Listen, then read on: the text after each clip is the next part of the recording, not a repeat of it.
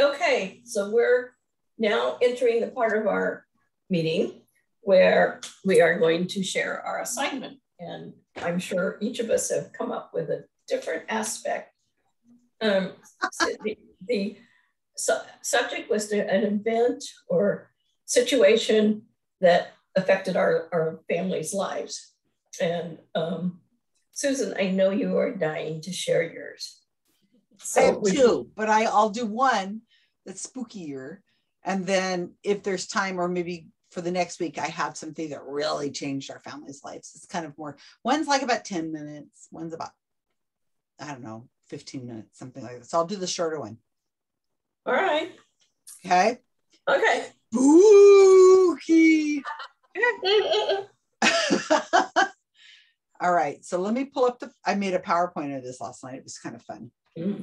So let's get this. So I'm going to tell you a story. I'm not going after her. I didn't make a PowerPoint. Well, I just was kind of goofing around. It's not anything fancy. So don't get all don't worry. Oh wait, I don't like it the way it opens up. So I wanted to open up one.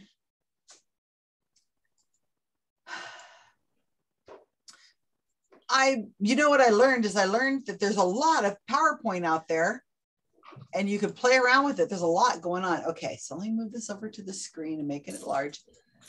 All right. I need to find you guys again. Having more screens doesn't necessarily make it easier to find people on screens. Okay, so these are my family members. This is Lucy Dennis Dale. Dennis was her maiden name. And James Knox Polkdale. There was a lot of these family names that were named after like presidents and stuff. Yeah, that was a lot in our family. So these are two different photos. Now these people are actually in their early 30s, but the terror of what's about to be happen to them. Stop. Is the lady on the left is in her 30s? What did you say? Woo, spooky. I didn't hear. It's in the 1930s, or they're in their 30s? They're in their 30s. It's so spooky. It's spooky. The story I'm going to tell you is so scary of what happened to, no, it's not true. These are taken later in life, but I thought it'd make it kind of, it's Halloween. Okay. So this is Jackson County, Arkansas.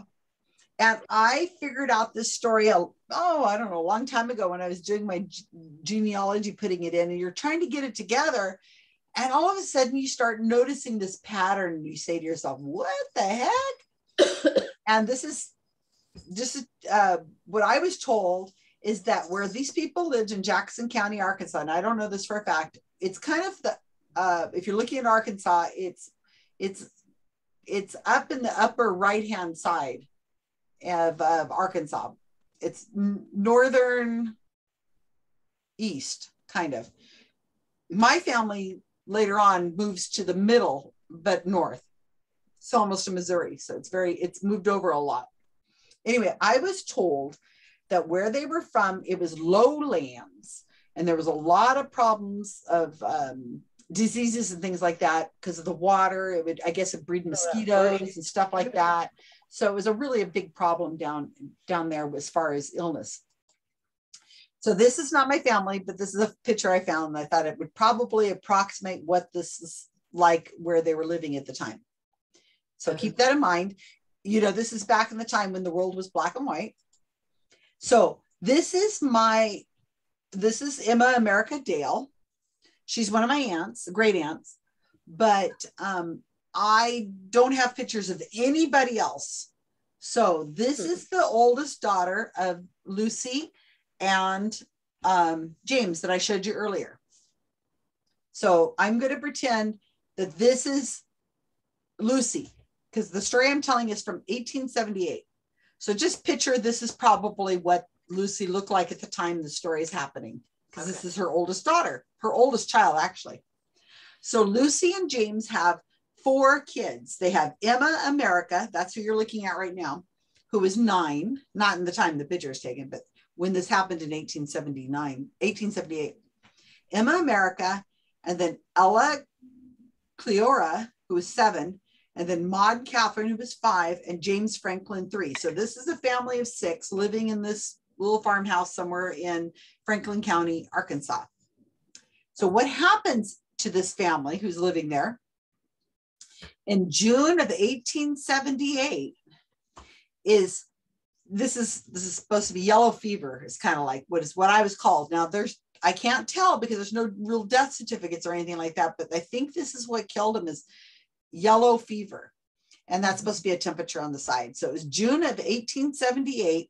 Imagine this family. And on June 6, 1878, oh, I have notes. On June 6, 1878, Maud, who was 5, and Ella, who was 7, died of this illness. The same day? On the same day, they died.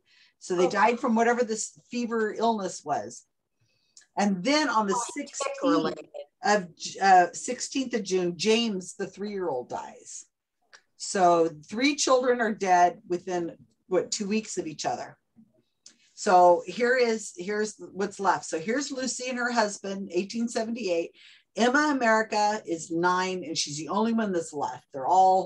Everybody else has died of this fever. Is Lucy pregnant?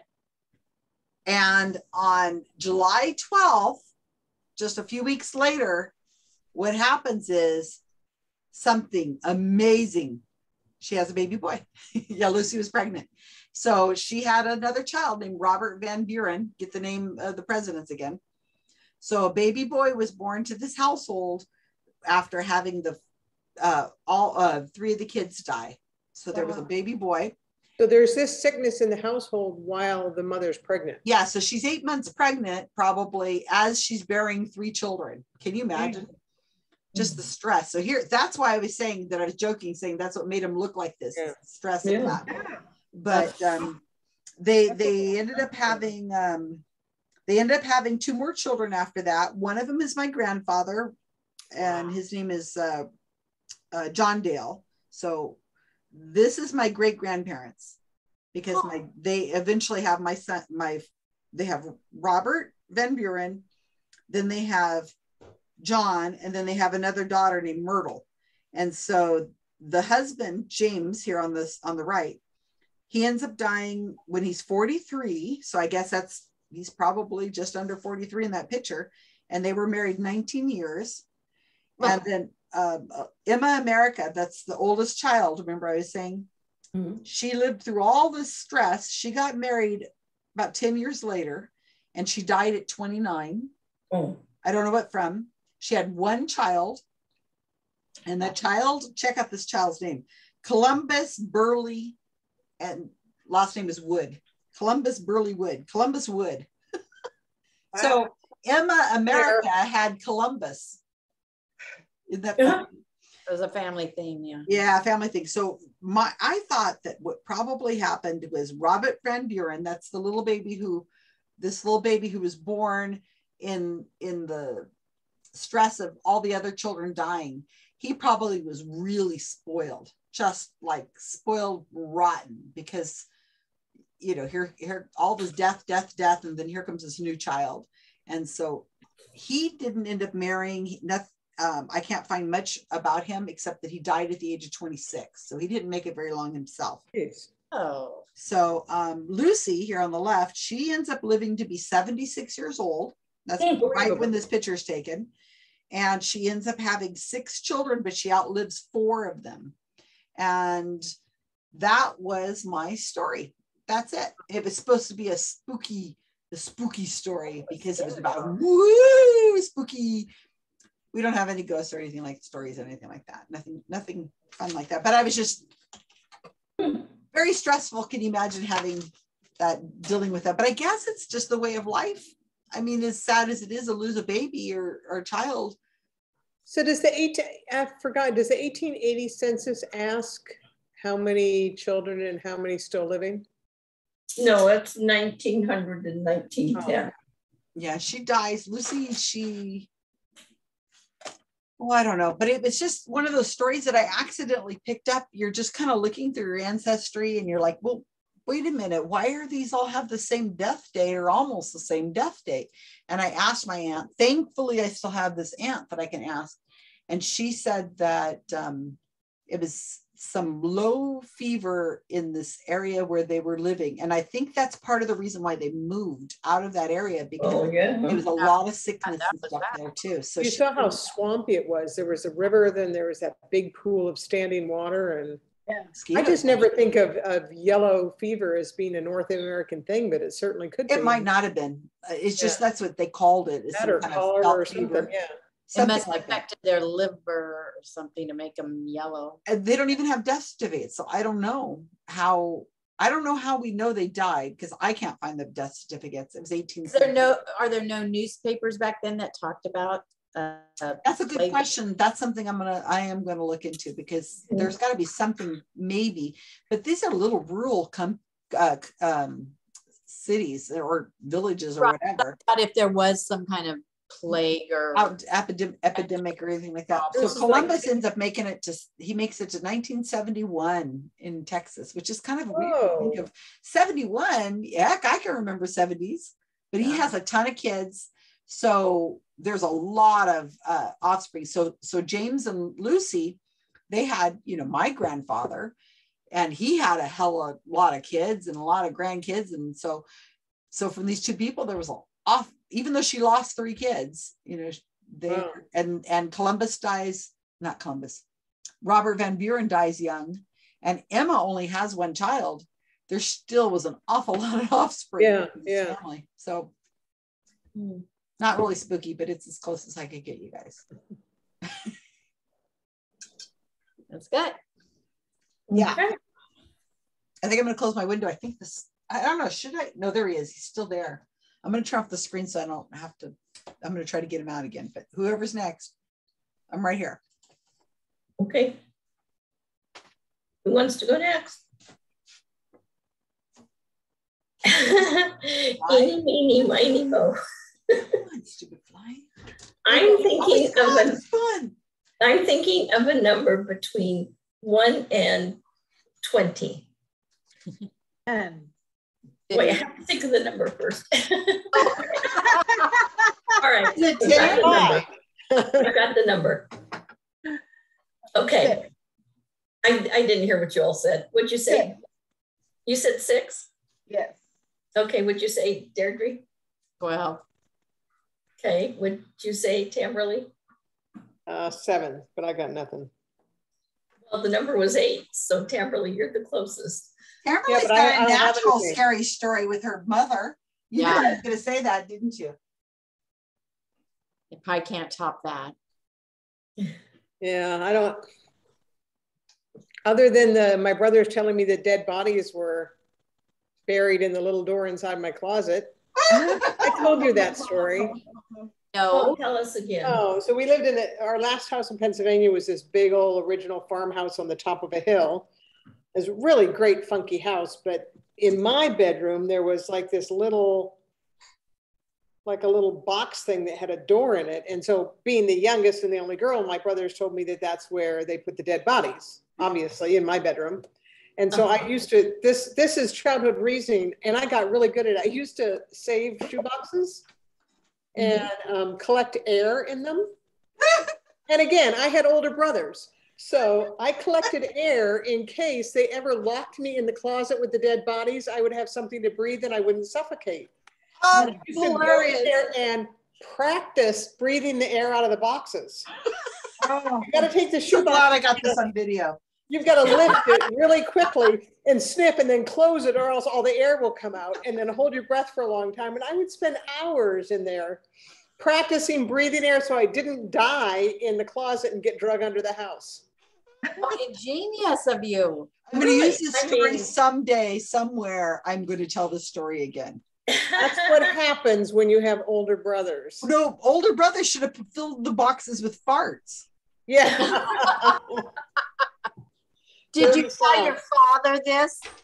You'll have Lord. Halloween story. Have you told, yeah, Deirdre said, have you told your father this? Oh, no, well, yeah, that one everyone knows. Oh. You know, this is a heavily science-laden family with the exception of this one. So they're still in absolute disbelief that anybody with that genetics could believe that you could. Hey. But it worked. I didn't suffocate, so I have empirical proof.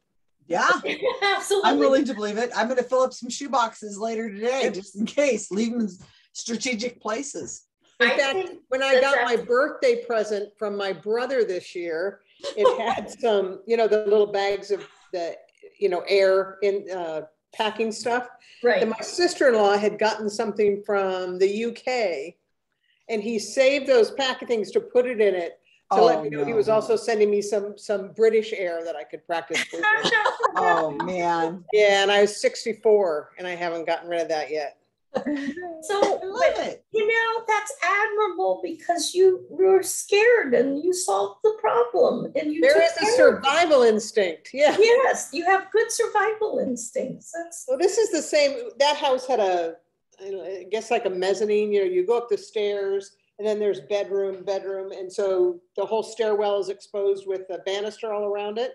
right. So they used to take me in my oldest brother's bedspread and hang me over told me, they claim they never actually did it, but tell me that I was hanging over the stairwell and then let go and then catch it.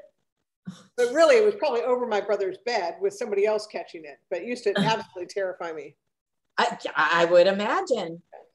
I'm not sure I would talk to my brothers after all. You know, I'm thinking more and more that maybe having siblings for children is probably not a great idea. They ended up being really nice people, but yeah. Says who? You got a mouthy baby sister who will fall for anything, you know. I was raised very gullibly too. Very Yeah. big gullible person. Who's next? Good story, Tamberly. And good story. Okay, Mary, Deirdre, which one? I really don't have anything. Neither did Tamberly. She just came up with something cute. Yeah, I really don't. I don't. You were in the military. You must have a scary story. Oh, I don't. I really don't.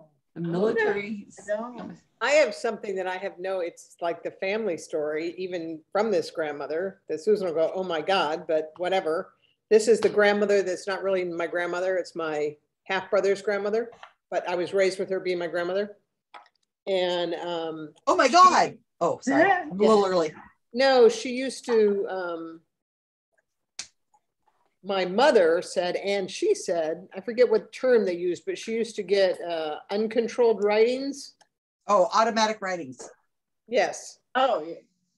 Where she would be sitting there and her hand would start going and somebody else's script and words would come out.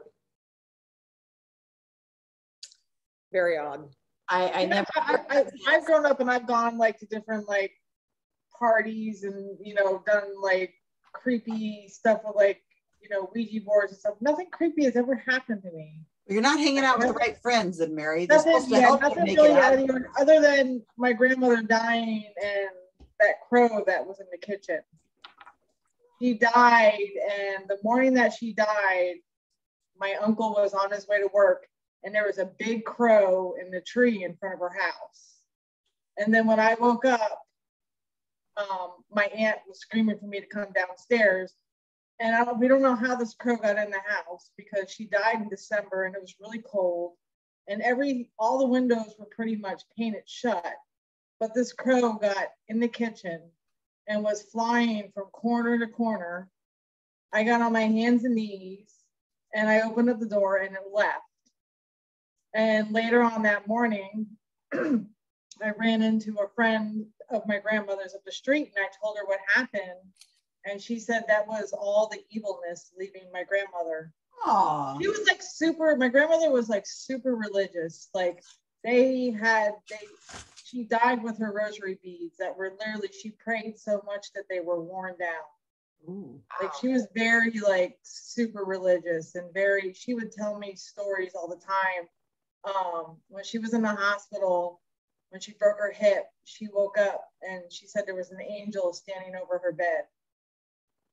And like my grandmother, she said she was crying, and she was like, don't, you know, she thought the angel was coming for her. And like the angel didn't say anything, but then she went away. So, you know, yeah, just that weird. Yeah. So, when I was in sixth, go ahead. I have a on my mom's side, a great uncle. He was actually miles away from the miracle of Fatima. He actually saw it. He saw the whole sky go crazy. And because there were so many people that were going to that site that they were like in this jam, this traffic jam. They were walking to it and they saw it. So that's the weird stuff that happened. Well, Mary, you have a lot of stuff here. I had that fainting happen. I had a brother that died when I was in 6th grade. And I always remember I was singing in a Christmas concert for some all city chorus or something. You got out of school, and my mother at an old folks home, all these ancient people and my mother flat out faints during this choral thing with all these old people, big commotion over my mother. I'm totally humiliated. And as it turned out, that was exactly when my brother's plane crashed. Oh, interesting. Because later that day we got the phone call. Yeah. Wow. My mom just... Okay, Mary and Tamberly, you have to write these down. No, I mean, because that's interesting, Tamberly. And Mary, there's always going to be talk about Fatima, and that you had a relative that saw it. That's like, yeah, that is big. There's a really good movie on Netflix on Fatima. oh, yeah. I think I haven't seen it, but I know. Yeah, I know my mom spoke of it. Because what's it called? I remember a black and white one. It's called Fatima. Yeah, I remember the black and white one where they were going to be boiled in oil. We watched that in school. Oh God, I don't know. Threatening to boil the kids in oil. Whoa, scary. All right, Mary, Deirdre, you got a scary story? I'm like, oh my gosh, what? And then, you know, and I asked my parents, I don't have anything. Oh, your father didn't have anything. I'm like, okay, but this has always been a big deal for my mom. So I think it's because she was like traumatized to this day. And I think she like relayed those feelings down to my sister and I. So we're like careful around water. Let's just put it that way. So my sister and I were, well, my dad worked for the U.S. Forest Service. So we always lived in little towns where there was a Forest Service station. So in Oregon, Blue River, I mean, I don't know that anybody lived there except for the Forest Service housing, okay? And it's like 50 miles east of Eugene. So it's kind of halfway between Eugene and Bend, Oregon, which is in Central Oregon, if that means anything. So Blue River runs into the Mackenzie River, because maybe you've heard of the Mackenzie River, that's kind of a bigger river. So it was 1964, so I'm 3, and so my sister would be 2. And so there's hardly any houses, it's just a few houses, that's it, the town. And you can't call it a town, there's just a few houses. So it's raining, but you know, it's Oregon, it rains, this is not unusual, but so my mom, you know, it's dark, they're in bed, she can hear boom, boom. She doesn't know what it is. And, you know, my dad's like, it's nothing, you know, I don't hear anything, whatever, you know, that's just kind of a guy thing, right? And so daybreak, she gets up, she looks out the window, and so there's a Blue River, and then there's a street, and then their house. But normally she can't see the river because the water level is very low, but she can see the water now because it's high enough, you know, it's still in the riverbed though. On the other side of the river, she watches the house fall into the water. Oh man. Fall down. Yeah. Oh. So anyway, she just the boom boom at night was just, I guess, the boulders. Yeah. She just has like a fear of water, and yeah, it didn't help. And was anybody in the house?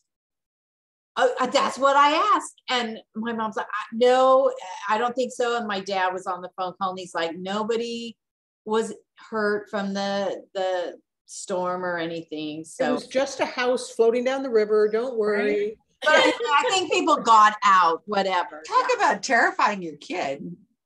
I'd be traumatized. Well, my mom was and is still to this day. And that was 1964. She'd probably never wanted to live near a river again. Oh, Sherry, did you move from forest to forest as a kid? What kind of places did you live? So I was born in Blue River, and we were there, I think she said 4 years or 5 years, and then moved to Cottage Grove, which is Oregon too. Yeah. Oh, Oregon. Yeah. Western Oregon by the ocean, sort of.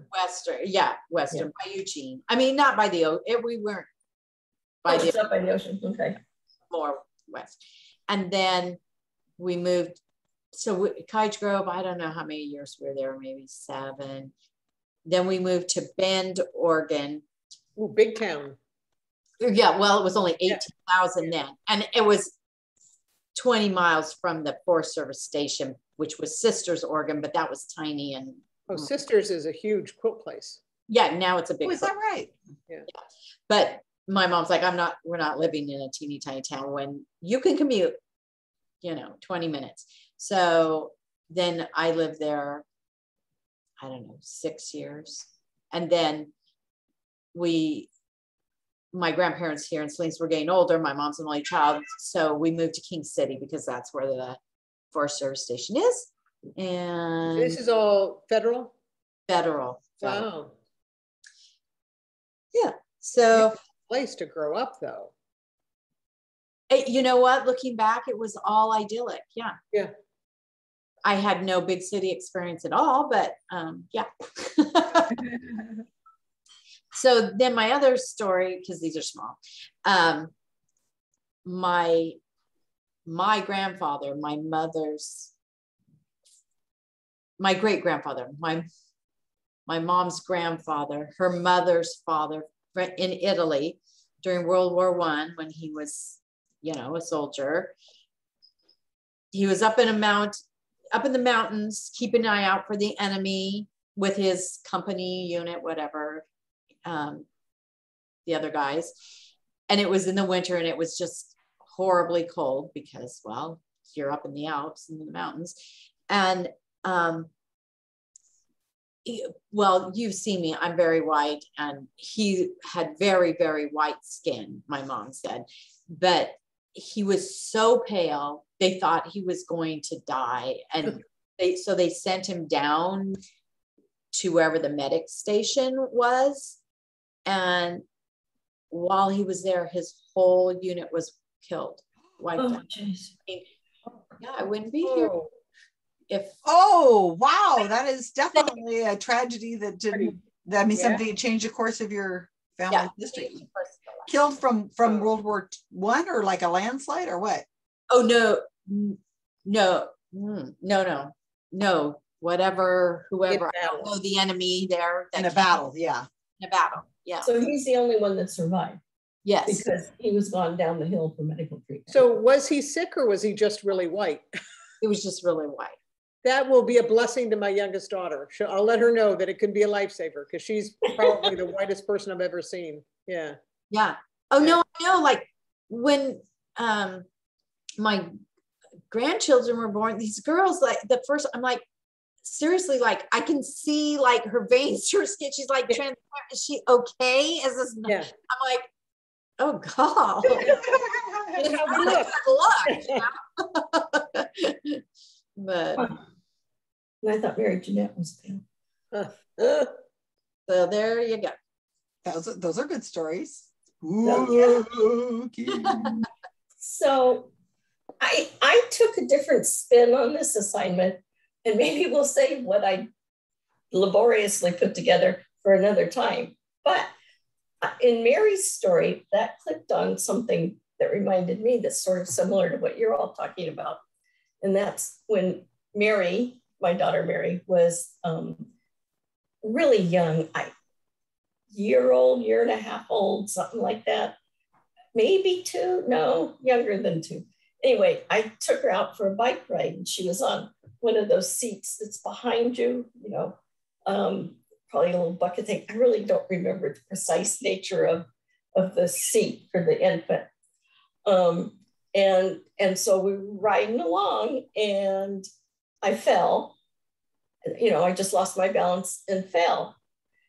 And she didn't have any protection on. I mean, that was kind of back before you didn't worry about that so much. And her car seat wasn't, or her bike seat wasn't anything special. And the bike fell, and I jumped off the bike and ran to the back, expecting to see her, you know, smashed.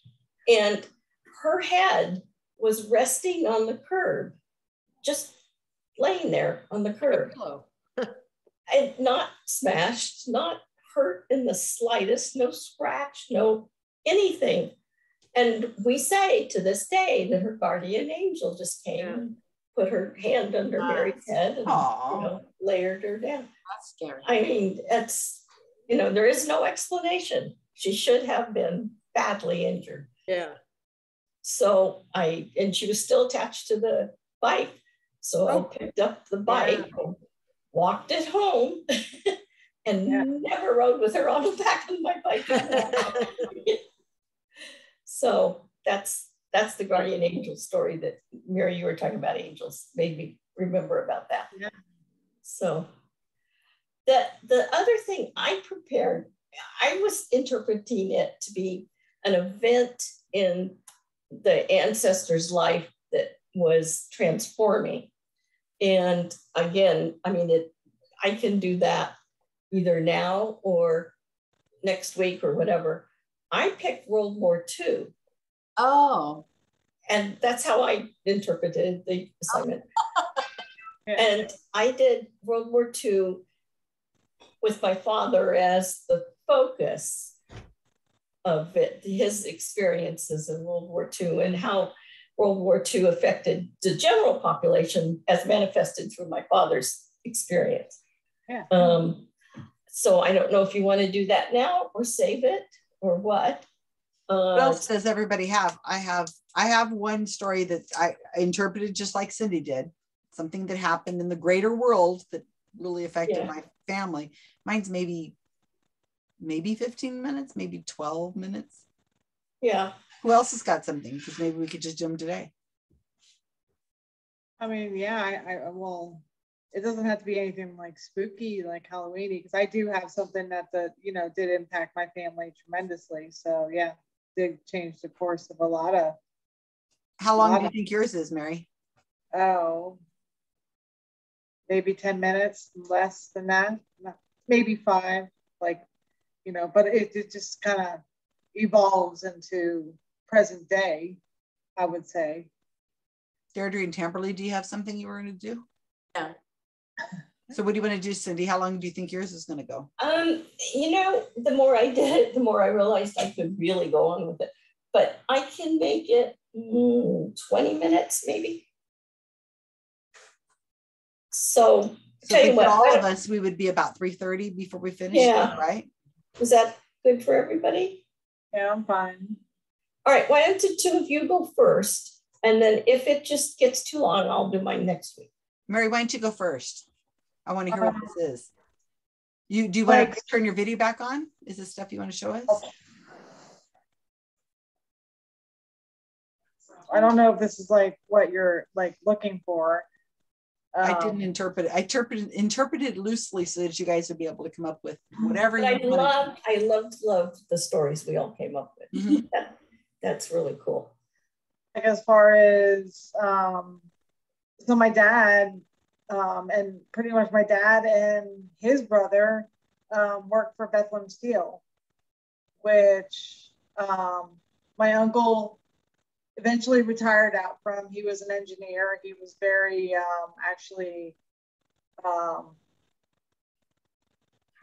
very successful. And my dad actually was on the kind of the coattails. He worked in the research.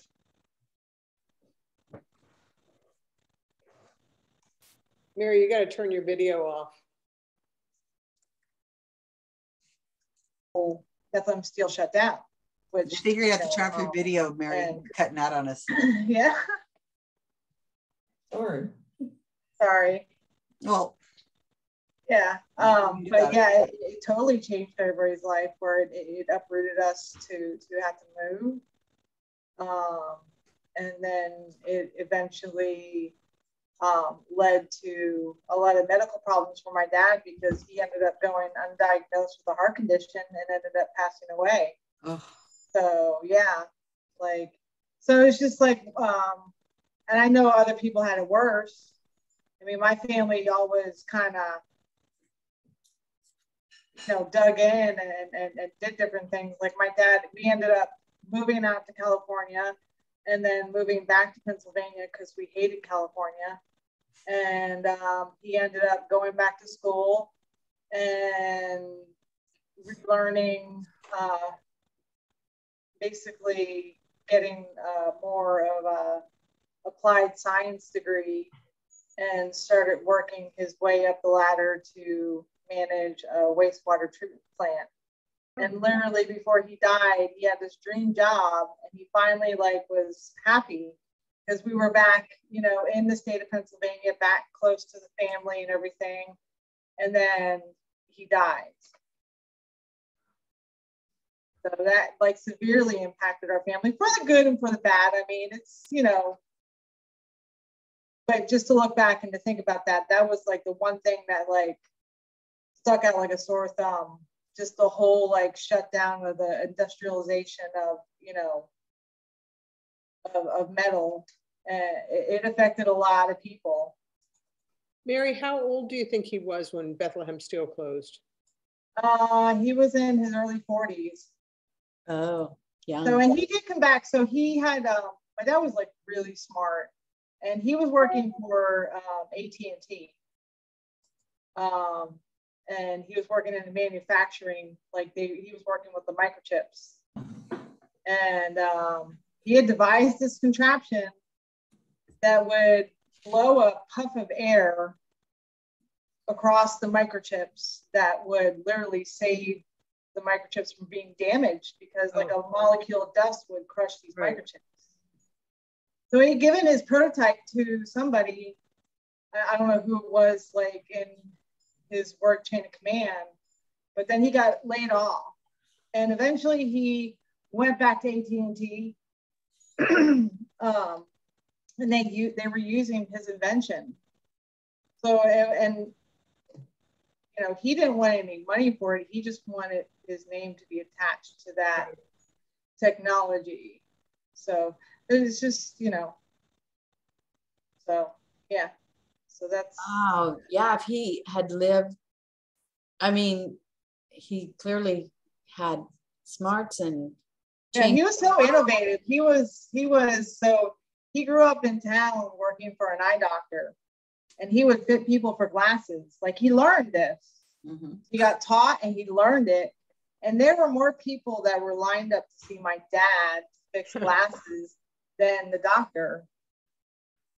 Yeah, because I have glasses, and let me tell you, there are very few people who can do it well anymore. Yeah. When I was younger, they could do it well. They can't. No. Yeah. How old was your father when he died? 52. Oh my gosh. Oh. Yeah. Yeah. The family lost a lot. A lot. Yeah.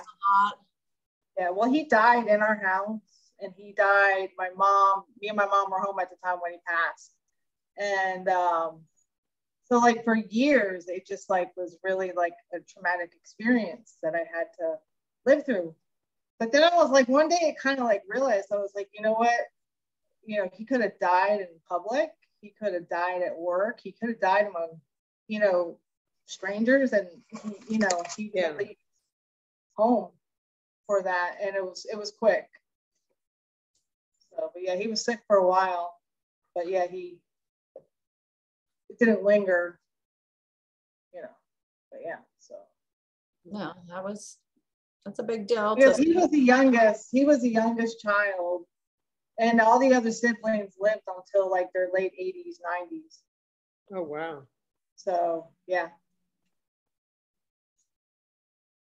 Did he smoke? No. But from the lungs from the working in the factory might have not helped. Yeah, I don't, yeah.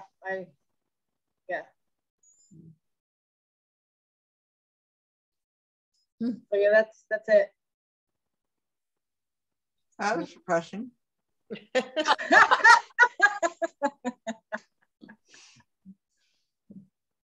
I'm afraid mine's not going to be any happier.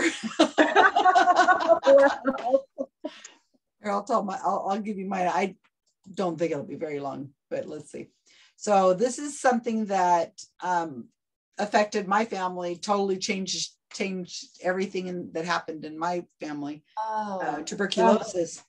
So I did some research on tuberculosis, and I kind of tried to concentrate on tuberculosis in Arkansas. And during the years that my family would have been living there. Now, my aunt told me, because I was trying to find a death certificate for one of my family members or something, because they were dying very young. And she said, "Oh, Susan, it was tuberculosis that did it," you know? And I'm like, "Really?" She says, "Yeah, there was epidemics of tuberculosis back then in those places." And I did what Deirdre suggested I did to do, is I went to newspapers.com and I spent hours. I found some really great newspaper articles that are hilarious. Well, not hilarious, but just amazing.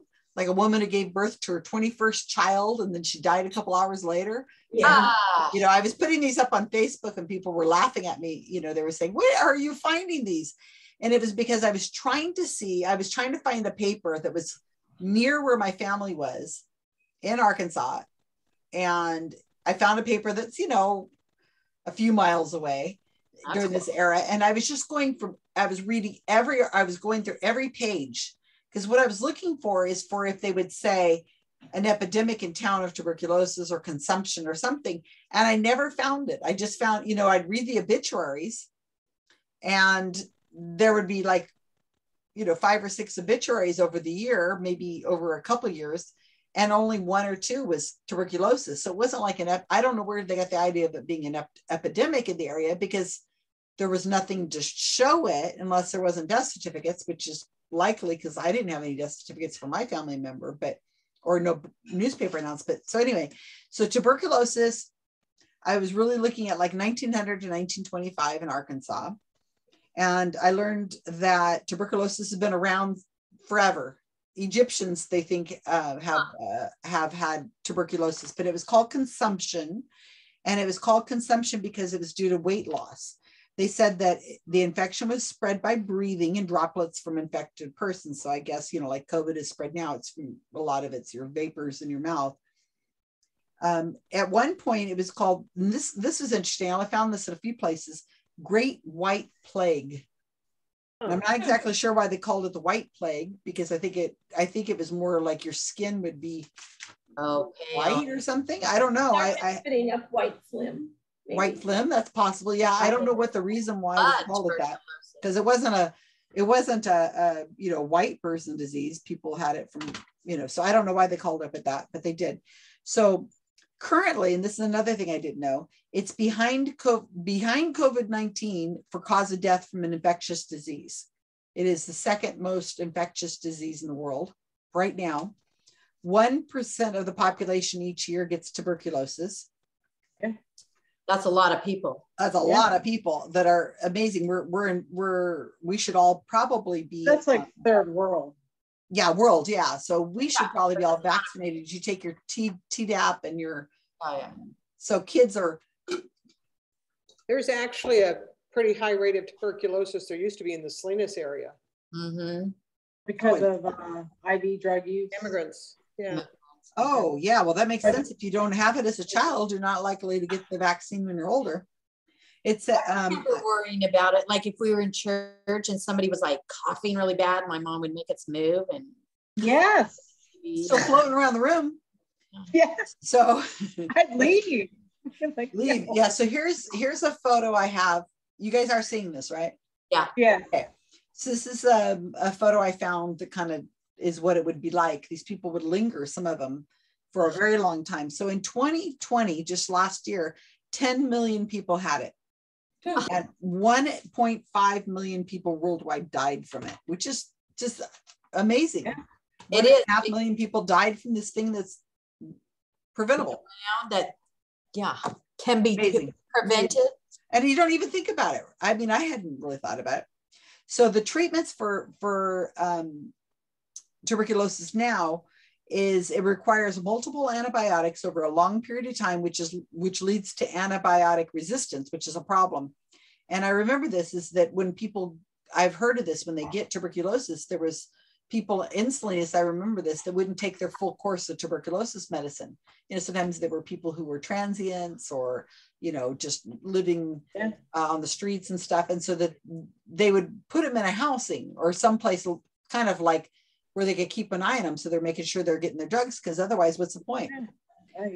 Yeah. So it says that in incubation is 3 to 4 weeks before the new case is infectious, which makes it really bad because you can catch it and then you can get far away in 3 to 4 weeks and spread it to a whole new community that was not prepared to have tuberculosis.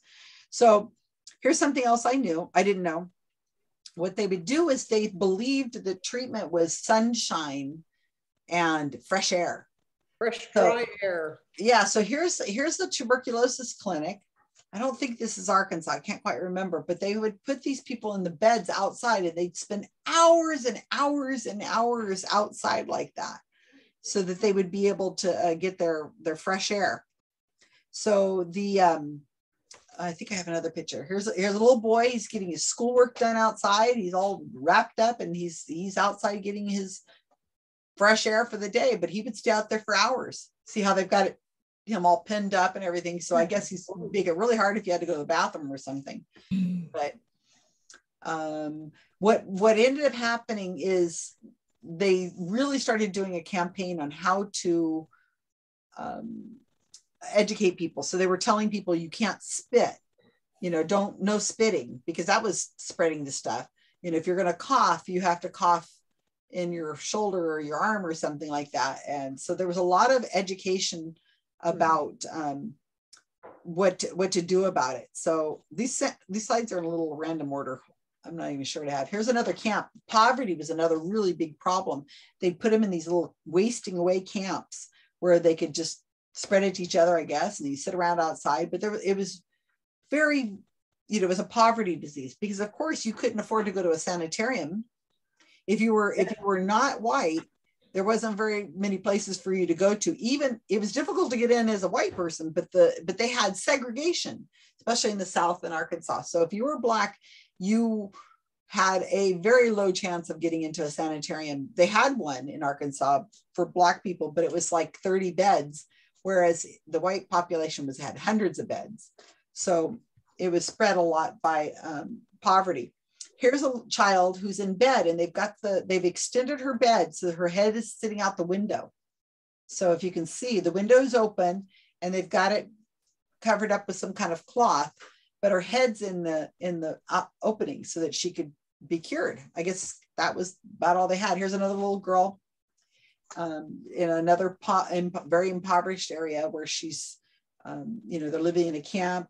They don't have clean ways of becoming, you know, washing things and cooking and so on. So not only did it breed tuberculosis, but there was other things that, of course, diphtheria and other kinds. This is a very famous photograph from 1885, about the time as the other side of the family, the Dales, were going through the yellow fever. But there was a lot of art inspired by death, especially, you know, a lot of it from this tuberculosis time. Oh, here's another thing I found, that tuberculosis was found in bison in Wyoming over 17,000 years ago. and it came and it moved to humans. So it was one of those animals to humans thing. So this is one of my relatives. This is a great grandmother. No, great grandmother. I'm confused right now. She is where's my notes on this?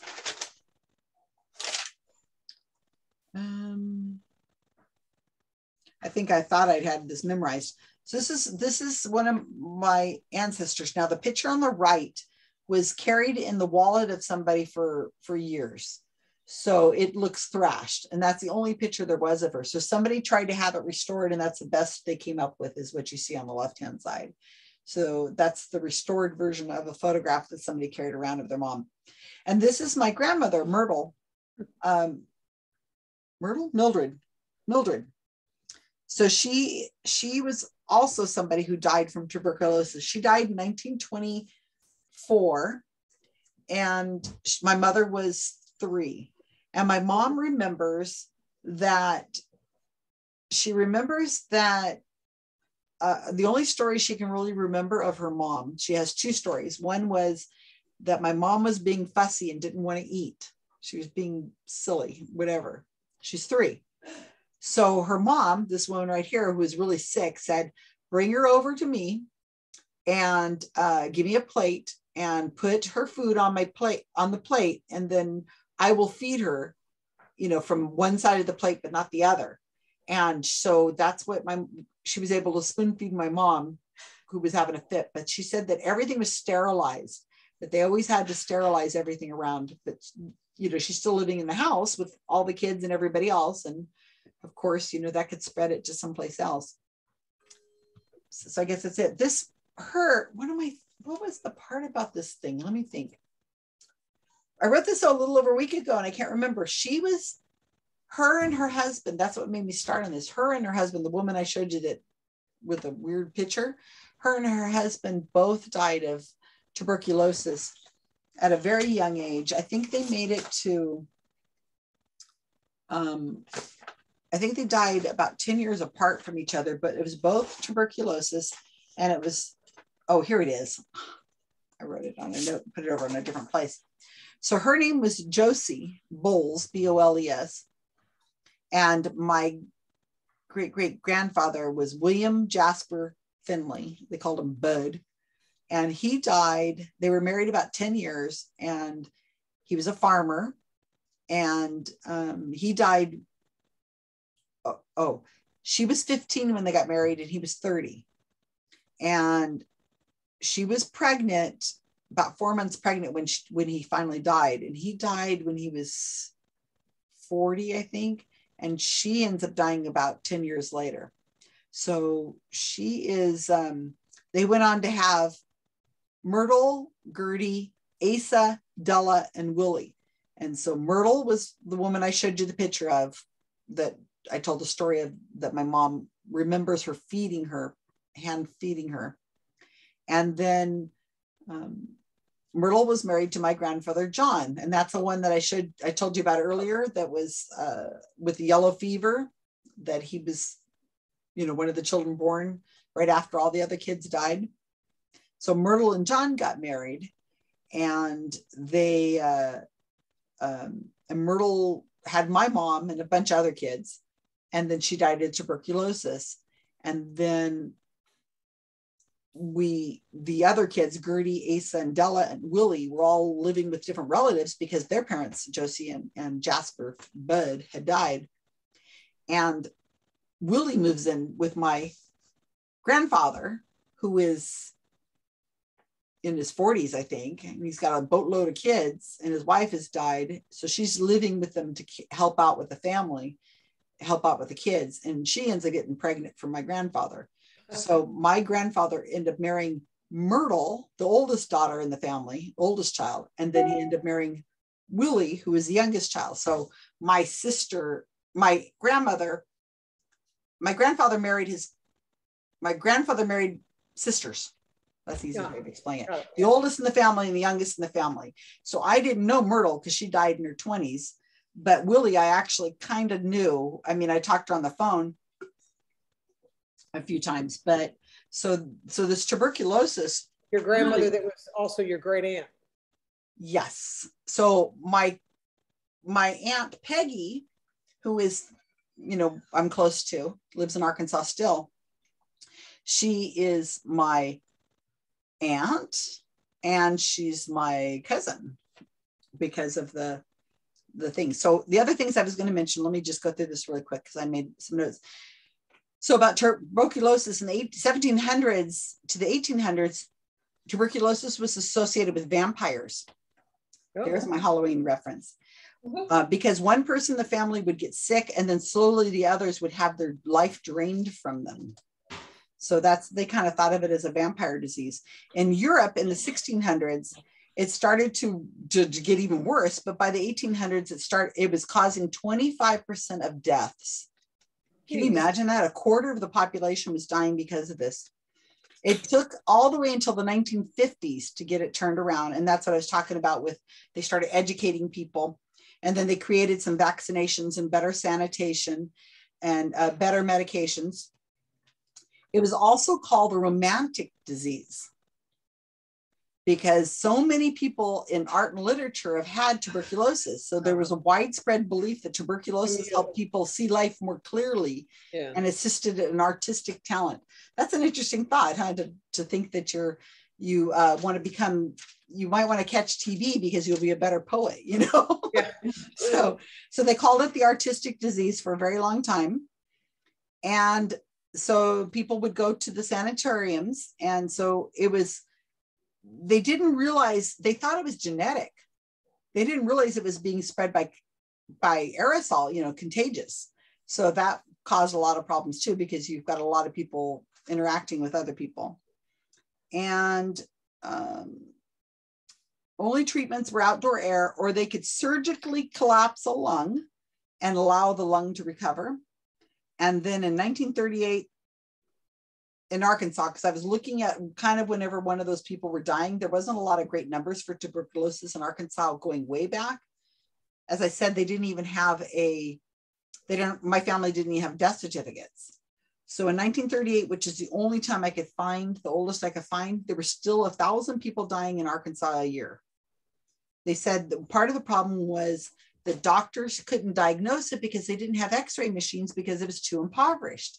There were x-ray machines, but doctors didn't have access to them, especially in remote areas. So people were dying of tuberculosis, and some of them, we don't even know if they were dying of tuberculosis. So I guess it could have been a real big deal, but you would know of somebody who died of it, but it wasn't, I don't know if I would call that an epidemic. I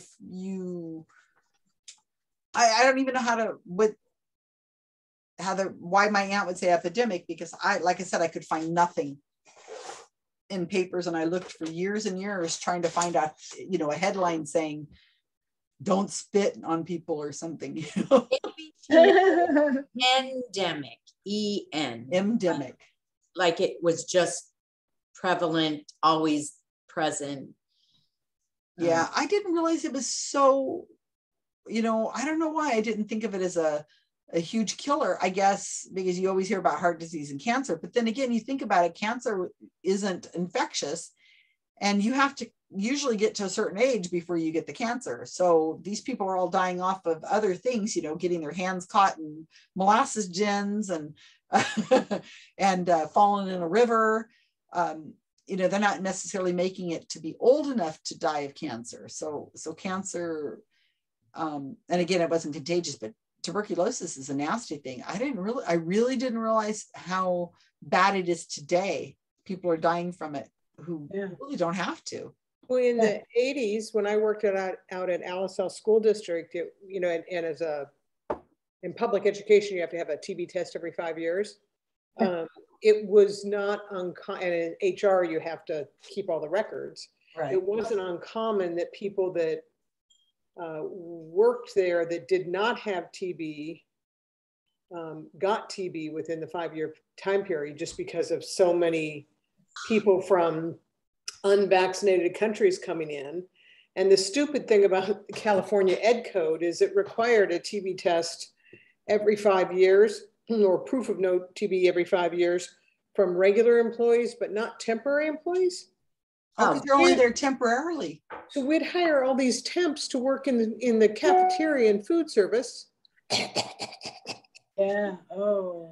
And not have to test them. Oh. And you're going, geez, yeah. So I guess I should pull it back to how it actually affected my family so much. I mean,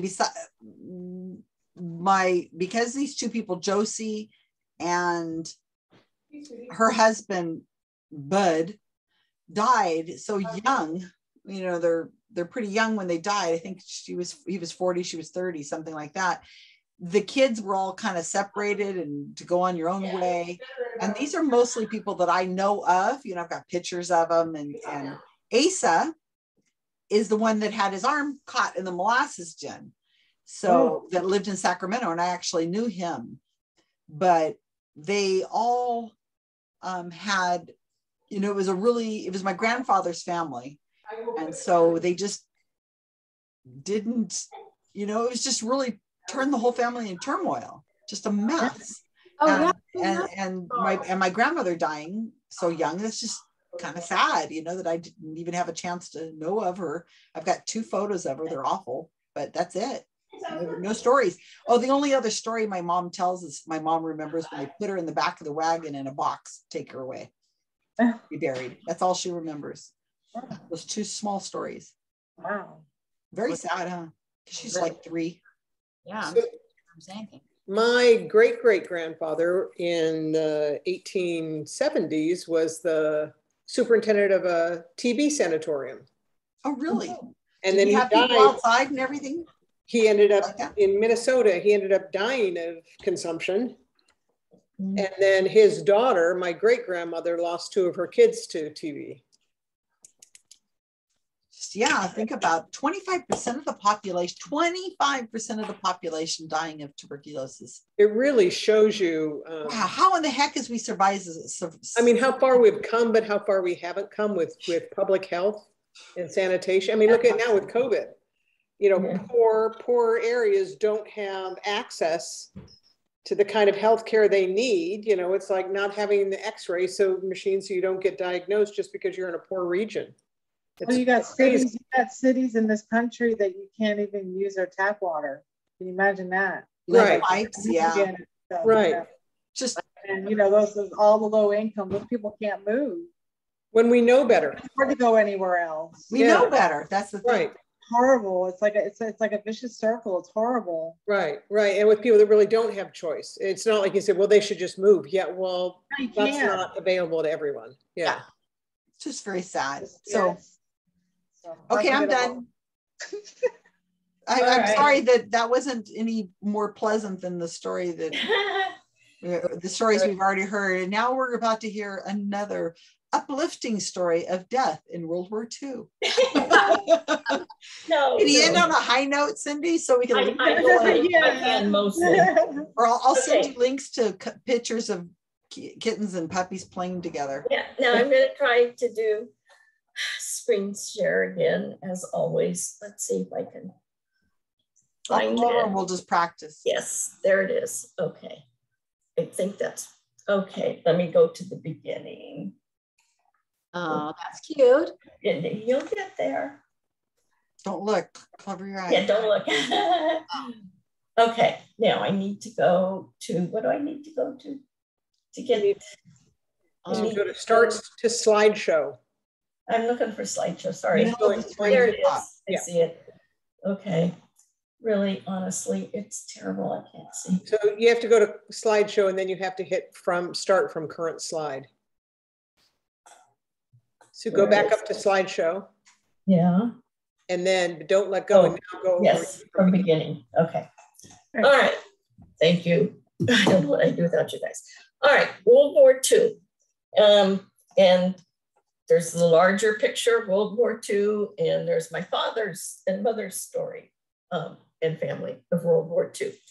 So this is only concentrating on the United States, not the rest of the world, not anything else, because it's the effect of my parents. So in general, the war, World War II, started in September of 1939 and went to September of 1945. So 6 years and a day, basically. Of course, the United States didn't enter into it until Pearl Harbor in 1941. Per FamilySearch.com, over 16.5 million men and women served in the armed forces during World War II. And I believe that's the United States, of whom almost 2,902 died in battle, 144,000 died from other causes, and 671,000 were wounded. So 16.5 million fought and 292 died, okay, in battle. My father entered the service in November of 1942, according to my notes, but on his Army enlistment thing on Ancestry, it says January of 1943. So it may be that one was a sign up and one was when he actually went. Oh, yeah. Okay, so there is a picture of my father as he first joined as a private in the Army, and then he quickly was put into officer cadet school. And I think I'm not sure which one this is. But anyway, it's early in his career. And so he went 2 years of officer cadet school. And you think of people signing up for the Army and going to war, but they, at least in my father's case, he went through training and et cetera before he went. And he was stationed at the air base outside of Salt Lake City. The name escapes me at the moment. But that is where he met my mother. And there's my father and mother on their first date. I see Mary. I see Mary. You see Mary? Yeah, I sure do. Smile. In her mom's face. Yeah. So the story is that my dad met my mother's roommate at, I don't know, some bar party or something. And he wasn't interested in her. And she says, okay, smart ass, I'll show you somebody you will be interested in, my roommate. So they arranged this dinner, and I believe this is that night, because this is cropped from a larger picture that has the third person is the roommate.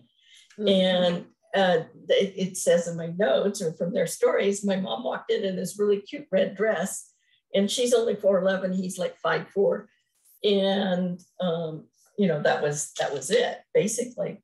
And also she's like the only person that could ever follow him because he was a fancy dancer. And they met about January 9th, 1944, and were married on January 19th, 1944. So what? Wow. Wait, say days later, because he was being sent to Texas to go to school. He had the choice.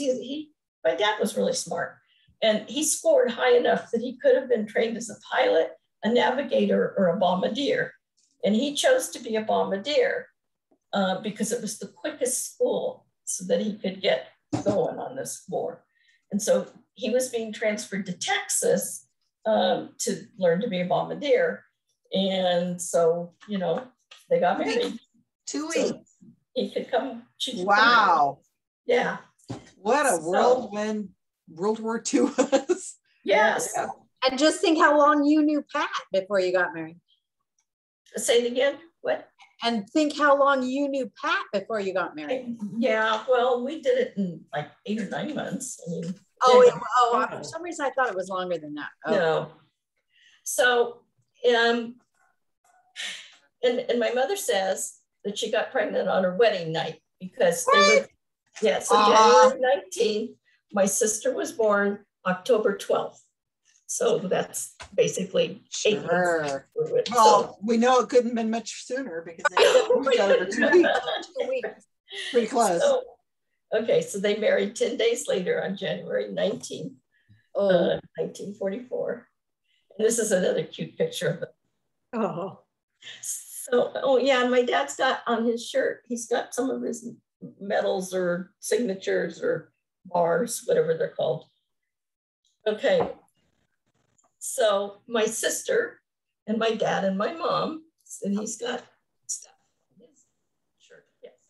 So my mom went to North Dakota, Minot, North Dakota, to have Janny, was her name. Well, and then he went off. First they went to Texas, then after she was born, and my dad was then sent on to first to Hawaii and then to Palau in the South Pacific.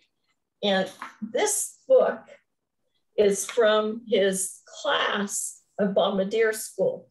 And that's where I got that first initial picture of him. And the story behind this book is that when I first started doing genealogy and working on the Smiths and making connections, my dad had a cousin named Homer, what was his last name? Anyway, very unusual last name. And with the first name Homer, I was able to find him just like through white pages. And we had lovely conversation and talked, and he connected me on to other people who knew more things. When my dad got this yearbook, he did not send it home to his parents because there was lots of problems in his family. He sent it to his Aunt Marie, Homer's mother. Doxy was her last name, D-O-X-E-Y. And this book sat in their shed for 50 years or whatever. Oh my goodness. Until I contacted Homer, and then he sent it off to me. Wow. So that's, really special. Anyway, I digress. So he was in the 7th Air Force, 494th Bombardier Group, 864th Squadron out of Agru, Palau. And they had an airplane that they nicknamed the I'll Get By. And that was also my mother and his song. It's a Harry James song, I'll Get By. Oh. Yeah, and the plane was a B-24 Liberator plane. Supposedly, at one time, he was the youngest second lieutenant or officer or something in the Air Force. So as I said, he was a bombardier. And a bombardier, I don't know how much you're familiar, but that's the thing where the airplane is here and there's like a little bubble kind of under the airplane. The bombardier gets down into there and drops the bombs on the bombing runs. And there's a point in the flight where he takes control of the plane so that he can get things just right to drop the bombs. And he's, obviously well exposed in that situation. Wow. So they did, I can't remember the number, I'm thinking 24 or something or so flights. And then they got shot down. Oh, what? Yes. So normally there's 9 people on the plane, 4 officers and the gunners and different crew. But the day of that flight, they had some observer with them. So there were 10. And they were shot down. They over the Davao Penal Colony in Mindanao, the Philippines, the Japanese prisoner of war camp, basically. Oh, no. And really close to it. I mean, like they could see the thing. So that was September 17th, 1945. So he hadn't really been over in the Philippines very long. The plane caught fire after being hit by flak. All 10 bailed out. And I think my dad was like the second to the last, the captain or the pilot being last. And they landed in the jungle, spent 3 days spent 3 days in the jungle. He eventually found one other guy who was thrashing about the jungle and my dad kind of took charge of him. And then they connected others. And they came upon a little boy who had been fishing and knew what this was about. Apparently the Filipino guerrillas were aware. And he called them to come with him.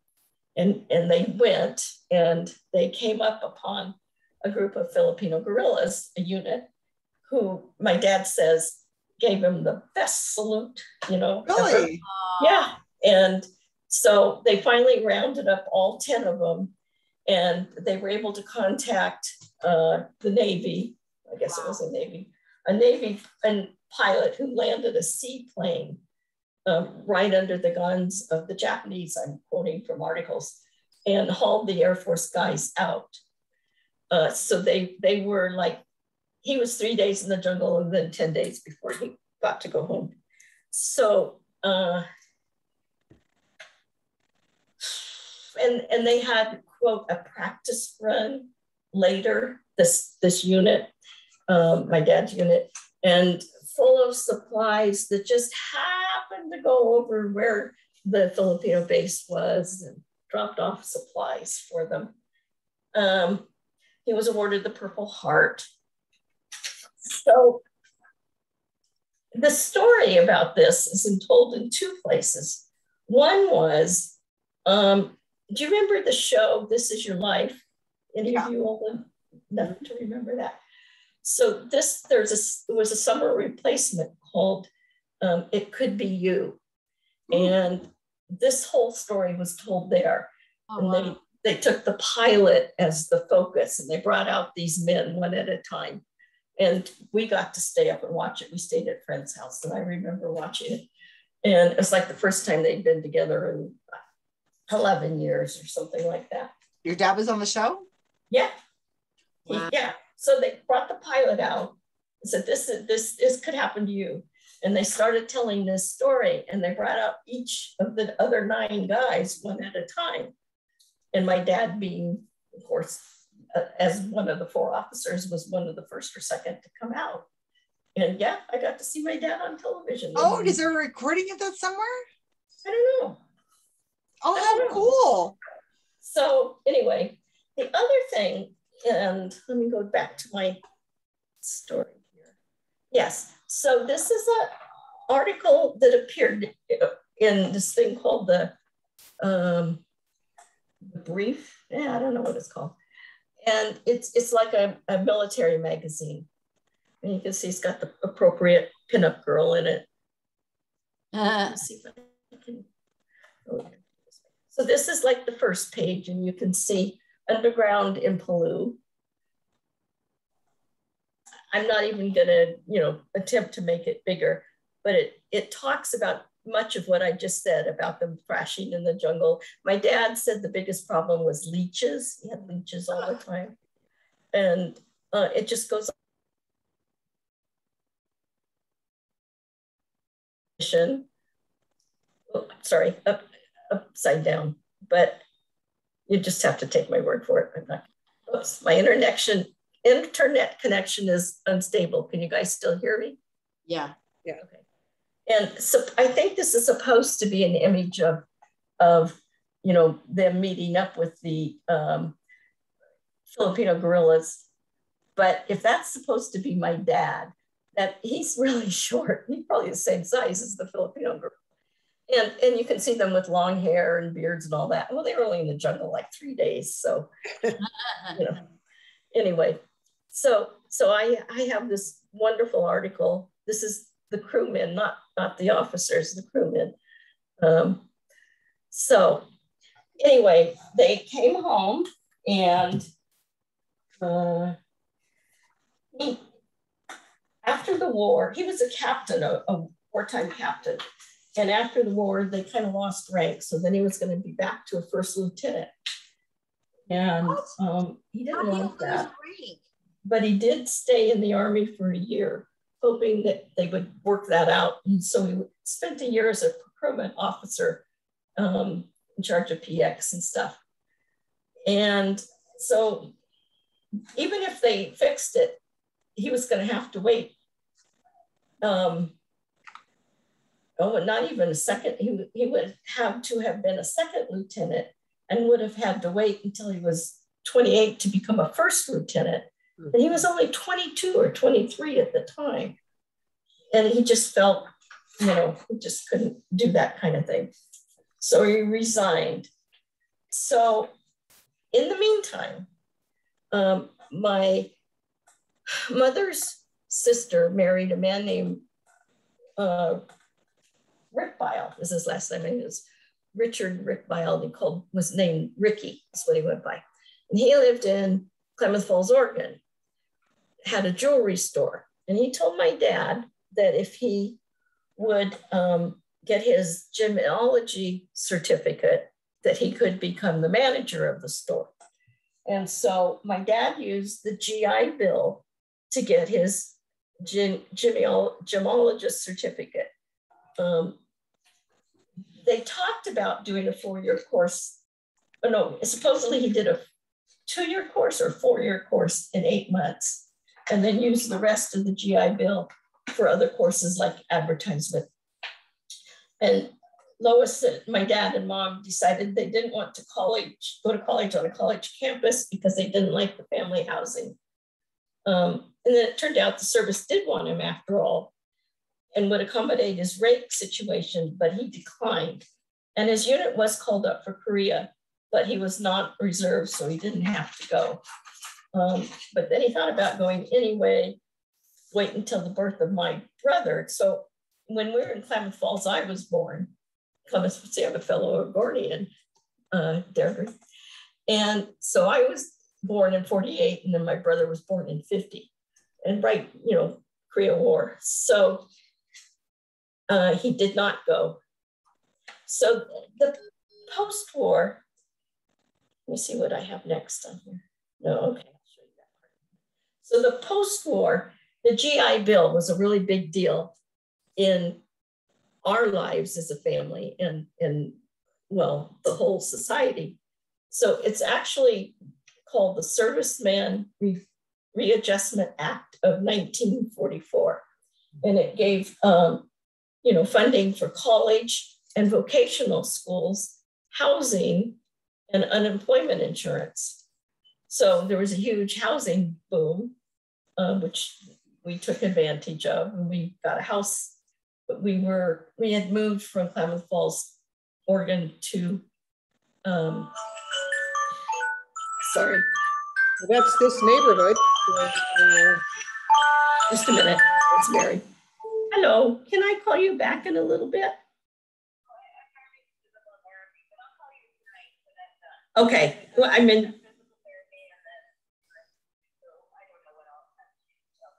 Okay, this is my genealogy group, so. Okay, bye. It's Mary Jeanette.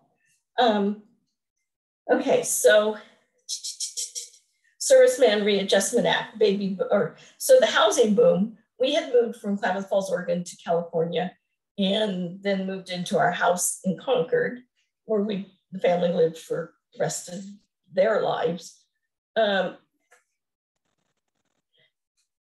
So this is before we moved. So this must have been somewhere up in Oregon. No, well, I'm not sure. That's my father, and that's my sister, who I've talked about before, was killed in a car accident. And, huh? I don't remember that. Mm-hmm. Okay, so, you know, let me back up. So my brother was born in 1950, and I'm thinking he's, what, 9 months old or something like that. About. And there's me, and you can always tell it's me because there are glasses on, because I got my first glasses when I was like 18. You got glasses on there? Yeah, it's kind of hard to see, but they're there. Oh, wow. Yeah, I had glasses since I was 18 months old. So, she looks so old. There's 3.5 years between us. I know she died when she just had turned 7. So I don't know, but that is the facts. I was born in March of 48 and she was born in October of 44. So, 3 plus. Oh, this is out of order. This is a picture of my mother that was probably her high school graduation. And so that meant to be up when I showed about my dad's first military picture. And that would have been her. She left, and I skipped the whole thing. She was graduated from high school and got on a bus from Minot, North Dakota, and went to Salt Lake City all by herself, which seems like an incredible feat at the time. And she went to work at an instrument factory, airplane instrument factory in Salt Lake City, which is why she was in Salt Lake City and why, where they met.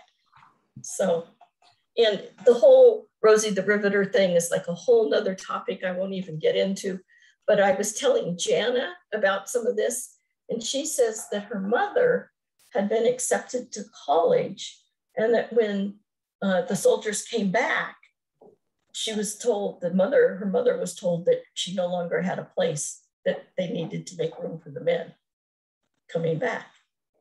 So, things have really changed. But once the cat was out of the bag, that women's rights and everything were bound to happen. Because remember, the war started, well, for us, 41, and what women's right to vote was 17 or 20 or I don't know. Anyway, not that long before that war. All right. So, sorry. I didn't get these all fixed. This is in Richmond, California. This is my brother and me and my dad. My sister has passed away by then. And then we moved. Okay, so this is. Oh, there's glasses. This is my ideal family picture. This is my mom and dad. This is in Concord. This brother Mike has been added to the family. So I think let's see. You look like 7. Yeah. So this is probably about 1960, 59, something like that. Yeah. Gosh, your mom and married. Look at that. Super cute. Yeah. She looks so much like your daughter. Yeah. So my brother Mike says this picture, this is my brother Jim, who's kind of got some spacey problems, always has. There's Mike, yay, I'm here, life of the party. And he says, this is me looking at what's going on and figuring it out, understanding what's going on. So, it's kind of a nice compliment. And then this is my parents at their 50th wedding anniversary. They were married for almost 60 years. Wow. Which is pretty remarkable for people that met each other and got married in days. So let me see any more final notes. So the GI Bill, as I said, the housing boom, also the baby boomers, as children born 1946 to 1964. I was born 48, so I was close at the beginning. The one sad thing is that I believe my father had post-traumatic stress disorder. He did have an alcohol problem, although it also runs in his family. And I do think that time in the jungle did affect him far worse than he would ever admit, but he talked about it a lot when we were children, especially when he had a little too much to drink. So if you were interested in researching more details, a couple of notes, there were actually 4 World War II drafts. There was the young men's draft, which is for people 18 to 45, and that was done in 41, I think. And then as it became needed, there was a couple others, and then I think the final one was the one that's called the old man's draft.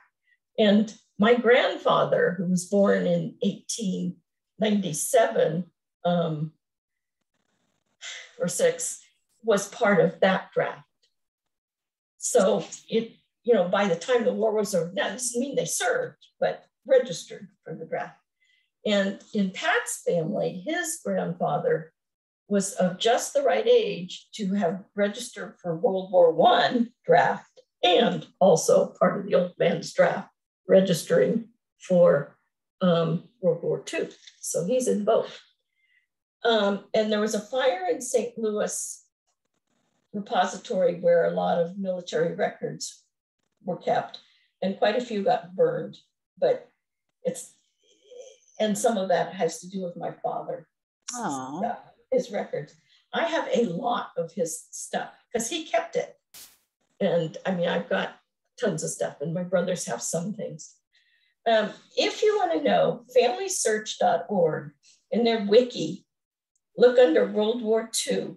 And I need to say, in searching, sometimes searching World War II is the 2 capital I's, and sometimes it's the numeral 2.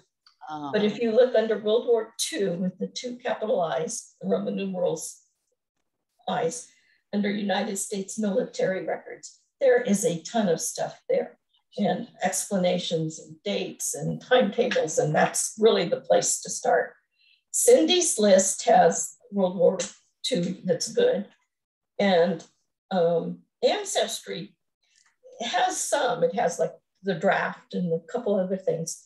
But when I looked in the card catalog, the thing that I found interesting is if you look for your state. So for example, it had something to do with people Kalamazoo. I don't remember what it was exactly. And Ohio, and places like that to look under the state. So that is, in a nutshell, World War II and the effects upon my family. I've never heard any of that. I'm so glad you shared that. I hadn't heard any of that. Interesting. You heard some of that? No, I didn't know much of anything. You always talk about Pat's family. Well, yeah, because I'm working on that. Right, but I've not really heard anything much about your family at all. Yeah. It's your grandmother that you're trying to find her adoption. Right. Yeah, That's his mother, my father's mother, who died while he was in the military. So that he came home. Really? Yeah. I don't remember what the sequence was, but he was able to visit her in the hospital. So you think, the moral of your story is that the World War II brought your parents together to meet and forced them to get married quickly because your dad was about to leave and they had to make a decision, let's get married because we're going to be separated. And also how important it was to the government bill, the GI Bill was to your family. And then, as you said, and lots of other families too. Yeah. Oh, yeah. And also the possibility that your father had PTSD and contributed to some alcoholism and stuff too. Yes. Yes. And I made a decision at one point not to drink. Yeah. Until that plane crash probably caused some TBI too. Yeah. Which is some what? Traumatic brain injury. And then that's like PTSD. I mean, it just unravels a whole bunch of different physical and mental issues with TBI. Especially if you go undiagnosed, and that's like what a lot of soldiers have issues with. Right. So too, but being a pilot and all those stressful situations and getting bumped and banged around and then probably didn't help. And then to find out your mom dies. Yeah. Yeah, I didn't think why you weren't there. Yeah. No, he was there, but she's the one that died in the kitchen from burns from the kitchen fire. Yeah. Oh. I don't remember this story either. So where have you been hiding all your family history? I don't know. I know, behind Pat. The sugar getting to you, Susan. I don't remember. I must have been missing that day. I don't remember that. So the GI Bill is generally seen as the great equalizer for higher education, which used to be in the hands of upper middle class white males. But because of the GI Bill, all of a sudden funding for education was across the board for people in service. So you had people that weren't from upper middle class and people that were people of color that now had funding to go to college. And it's also what's looked at as bringing immigrants, first generation, and in particular, first generation Catholics out of the cities, which they tended to be wrapped around and out into the suburbs. Mm-hmm. It used to be Catholic and immigrant and city were together, Mm-hmm. and Protestant and suburban were outliers, and that caused the ability of people to migrate across kind of the class and the religious divide and get out to the suburbs and have education and professional degrees, where if it hadn't been for the GI Bill, there would have been that larger chasm. How did they manage to pay for that GI Bill? I don't know anything about it. Was it just like they're trying to do with this same way they're paying for it now? I mean, it still exists. Yeah. In a lesser form. It's just funded by your tax dollars. And just putting back to your community, building these, right. you know, funding these things is what they eventually ended up paying, you know, because now these people have higher education, they're able to get jobs, they're able to contribute more taxes to. I got the GI Bill, and you had to pay into it. You had to pay $100 a month for a year, and then you got the GI Bill. And now, is that right? Yeah. And now, like, depends on your contract. Now they actually have college funds where they'll pay off like prior college. Like they'll pay off like $25,000 worth of student loans, stuff like that. Plus, not only that, in addition to that, they also have vocational rehab. So if you're a certain percentage disability rated through the VA from a service-connected illness or disease, go to school for free. But it's, there's a lot of resources. So would men have been able to participate in the GI Bill if they hadn't contributed after World War II? Or was it? I don't know how that, I think that changed. I think that it was different back then. I don't know much. I mean, my husband called the Act of 44. And then I think, like Mary's saying, there was another one later. Version. My husband did 2 years as a full-time Army, full-time student at University of Texas, El Paso to finish up his bachelor's, all on the Army. So he was. My dad didn't use it. He was I mean, 2 years getting his Army pay, getting his billeting pay, getting all of that for 2 years, but didn't have to show up for duty and just went to school in the Army for 2 years. Yep. He didn't get to choose his major like he would have. I mean, they weren't willing to pay for American Lit, but interpretive dance. Yeah, but you know, he's there with a family with kids, and he's getting his regular Army paycheck every month, and he got to grow a beard for 2 years. Did he get to pick the university he went to, or was it they picked it? No, he got to choose, because you had to get admitted. Mm-hmm. I mean, choose within. I think it probably had to be somewhat near, because that's, what is that, Fort Hood? Is that what's out there in Texas? There's different. Fort Hood, Fort Sam Houston. Yeah, I think Fort Hood is what he had been attached to when he got back after his second tour, I think. Oh yeah, so when I opened up this book just today, there was a piece of paper in there. And I went, what is this? And it was something from Roots Web, so I'm not even sure I can find it. But there's military bombardiers of World War II, a website dedicated to the bombardiers and listing all this stuff. And I'm like, oh, I guess I better look into that. So what's the difference between a bombardier and a gunner? A gunner was, and a bombardier is like opening the bays. Yeah, exactly.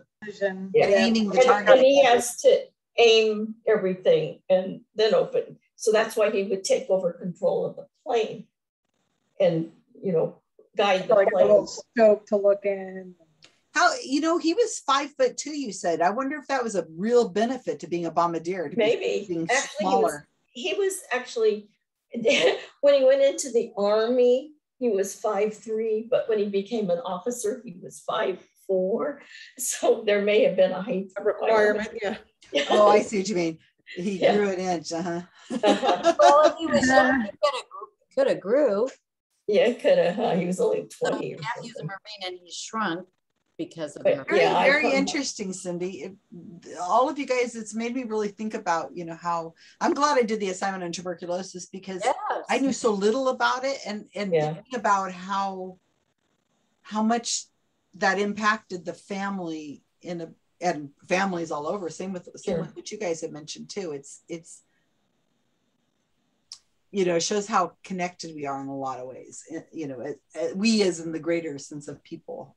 Right. What are we going to do next, Cindy? What are you going to sign us next? Don't know. Or should we make Tamberly and Deirdre come up with their story for next week? Well, now that you've heard what we did. I know I wrote down a topic because there was a certain point. I remember my grandmother vaguely saying prohibition, and they had to throw out the wine that they had. Oh no. And how it affected your family? That would have been. Well, I'm sure my grandmother was totally traumatized because she had to have her wine, but I don't know that I can find information, but it kind of, I'm like, I mean, I don't think it affected that would be fun. Or to tuberculosis, but I think it's interesting learning about each other's family and expanding our knowledge of families and history. Because I mean, our families all lived through the prohibition. Bless you, Susan. Sorry. I just don't know if I can get it together by Thursday. Well, there's all kinds of topics we can do. I mean, unless you guys have other ideas, we could pick. And the only thing I worry about is as wonderful this is, and as good as it is to understand our families, we aren't doing hardcore genealogy research, are we? Well, in the way we are, we're expanding. Look at what you found. Forced to go do this today, Cindy. You found a flyer inside a book that you haven't looked at in years about bombardiers, and now you can learn more about that. So, I mean, you already knew all about your dad, right? But I think it'd be interesting to find that TV show he was on. Yeah, I don't know. What was it called again? It's called. It was a summer substitute for This Is Your Life. And it was called It Could Happen to You or something. Let's see. Well, let me try looking up This Is Your Life. But anyway, maybe I'll try to take a look around at This Is Your Life to see if there's a. It Could Be You was the summer replacement for This Is Your Life. It could have been what? You. Could be you. It could be you. Could be you. And she knows what year it was. Roughly 19. Well, you were alive and you were watching TV. Yeah, 1960-ish. And did he have to go down to LA? Yeah. Wow. And we had stayed with the Johnsons, their friends. What? I have an ancestry question.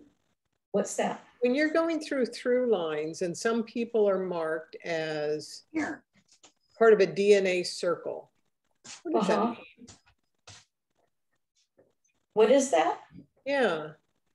So it's been a while since I've done that, but where they connect, it's almost like shared matches in a way, but like everybody in this person and this person seem to match, and this person and this person seem to match, and these two people seem to match. So it's not just you DNA matching to somebody who has it on there, but it's multiple people that match, which makes it a more probable. Yeah. Okay. Yeah.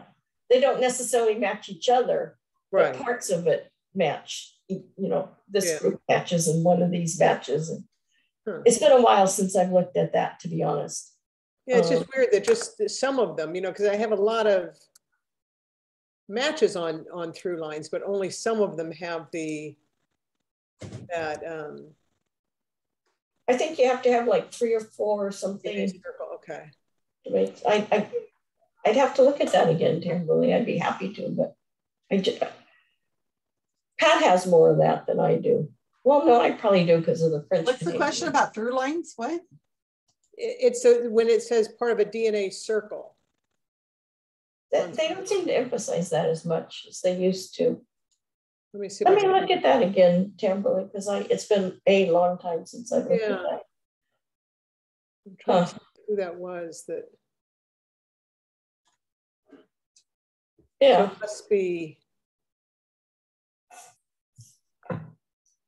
must be something that's more than just one-offs or something. Yeah. Now I can't find it. And it was pretty far down, which makes sense because you're, you know, there's more there. Yeah, like one of them, this is my 4th great grandmother. I have 34 matches, and then, but she's also marked as a DNA circle. Meaning there's lots of people that match somehow. Yeah. Yeah, or that then match each other that also match her or something. Something, I yeah. don't see that. Honestly, it's, let's see, we'd look under DNA through lines. Is that where it is under through lines? Yeah, you have to find somebody in your through line that has that marker. That has that marker. So you go to your DNA? A general search question bucket. You go to the DNA tabs, and one of the tabs is through lines. Right, but there's no place where I can search DNA circle as a term on. Yeah, it used to come up a whole bunch. So where did you find it in the one you found it? How did you? Well, when I go to my through lines and I scroll down, yeah, like on one of my 4th great grandmothers, yeah, it says, whose name is Rhoda Dyer DNA circle in blue. But then I can't find anything. Where's that image on the? Can you share the screen, Kimberly? Because I don't see what you're looking at. So when you go to through lines and you've got all your people, right? 1st great grandparents, 2nd great. Yeah, I'm there. So, and you might not have one, but as you scroll over the people, like I've got one person, one 4th great grandmother that's then marked with this blue DNA circle. Oh, okay. So I'm looking for a blue. I'm looking at Pat's because I know he had it before. I don't see any through lines. And I can't find even a general search button on Ancestry that lets me search for the word DNA circle. They don't have that. They have like facts, but not. I can't type in DNA. Maybe if I just go out to Google and type in DNA circle. Try YouTube. That's usually answers everything. What? There's something I'm looking for it. Yeah. I'm going to the help screen. But that's just frustrating that Ancestry doesn't have a. It does have a search. Okay, what's it called? DNA circles. Whoops. Okay. DNA circles, right? Yeah. DNA. Are you sure that's the verbiage they use, DNA circles? Yes, that's what it says. DNA circles. All right. Waiting for DNA results. Okay, just a minute. Here, I just Googled. It says it's a set of likely descendants of a given ancestor and is generated by combining. They're calling it communities now, I think. Ancestry DNA communities. Circles are based on your DNA. The regions with circles and dotted lines and without. Okay. With an ancestry to a tree. Huh. But you have that little image, huh? This say it's a set of likely descendants of a given ancestor and is generated by combining pedigree and IBD information across the entire Ancestry DNA database. What's IBD? But how, I mean, that's how all of those through lines are done. Right. Huh. I don't know what IBD is.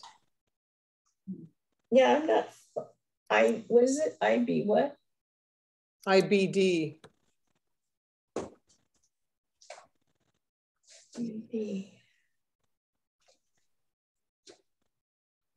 Huh, I don't know. I don't, even under the search results for DNA circles on Ancestry search, it doesn't say,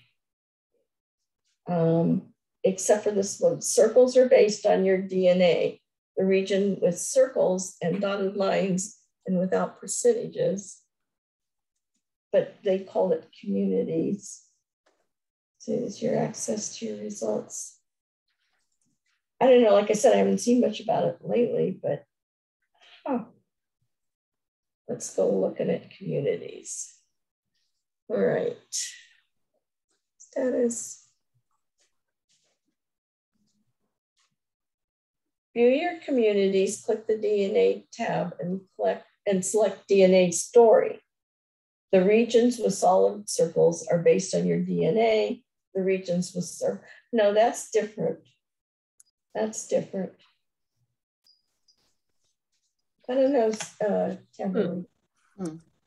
So what do you guys want to do next time? What do we want to do before? I don't know. I want to work really hard on my kilgallons. So You're so close. I know. Should we take next week off? No, I don't. I don't want to prepare something else personally. Well, that's why I was saying Tamberly and Deirdre might. Yeah, maybe. Just saying. Just saying. Yeah. Or we could just see, we could all show up and do our see what come up. Yeah, maybe instead of preparing something, I'll dedicate the time that would have been preparing to actually digging it further into some dead end. Yeah. I'm missing 6 of 32 third grade grandparents. That's pretty good. I mean, so, yeah, I've got all my second grades. I've got 28 of the 32 third grades and half of the fourth grades. There you go. That's good. Just getting Tamberly inspired to come back and do it is a positive. And you could and then you can present it to us, and we could maybe offer suggestions for what to do next. Yeah, maybe go after the elusive Irish people. Oh, I like Irish immigrants. Those are the ones at the end of the rainbow. Yeah, I got lots of Irish resources I could pull up, spontaneously and look for things.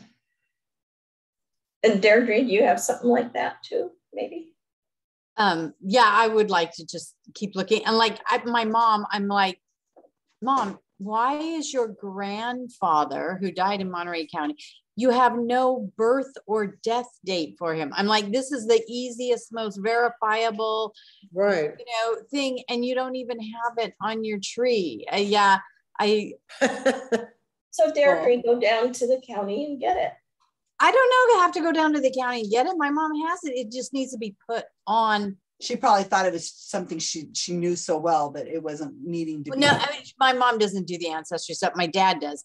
And I told him today, Dad, you have this, just put it on, but I mean, I could put it on there for her too.